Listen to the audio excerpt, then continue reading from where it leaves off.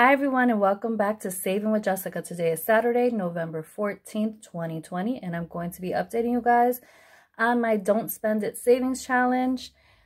This is a bi-weekly savings challenge, so I didn't have a deposit for last week, but I'll be having a deposit for this week. So I'm going to roll my dice and see how much I'm going to be able to save for this week. So we have 6.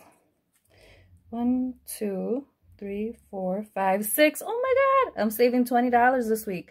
So that makes me happy because on my last deposit, all I was able to save was $1. So yes, this is making me excited. So $20 for this week. If you guys are doing this savings challenge with me, let me know how much you were able to save this week.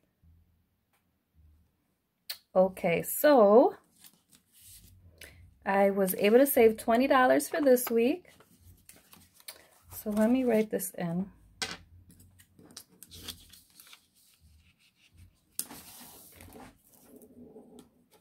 So for 11, 14, I'm saving $20.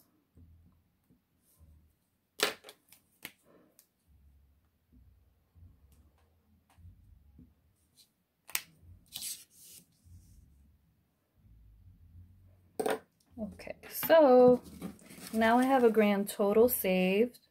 So I have $20, $30, $41 saved for the Don't Spend It Savings Challenge. Let me know how much you guys saved for this week. Let me know how much you guys have saved in total for the Savings Challenge. I will see you guys in 2 weeks once I do another deposit for the Savings Challenge. And thank you guys for watching. Make sure you subscribe to my channel, like this video, and turn on the notifications so that you're notified whenever I post a new video. Bye guys. Have a nice day.